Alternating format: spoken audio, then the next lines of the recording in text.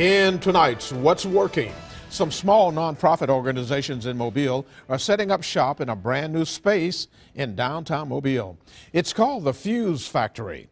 As Devin Walsh reports, they can pay low rent while their organization is taking off. I would love for this to kind of be second home for AAN, to have a presence here and help you guys with your projects. Ideas are being shared at this meeting of nonprofit organizations in downtown Mobile. This is called the Fuse Factory. It's a co-working space on Government Street where only nonprofits can rent space for a low cost. I think it's great.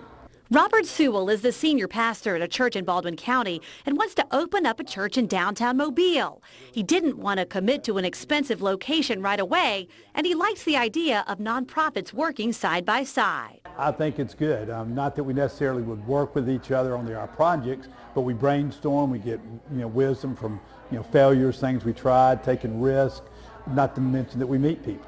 The Fuse Factory was once an old vacant garage in downtown Mobile until the nonprofit organization Fuse Project renovated it. Executive Director Adrienne Golden says it's an economical way for nonprofits to start. Some range from wanting to help like young children, some Big Brothers, Big Sisters.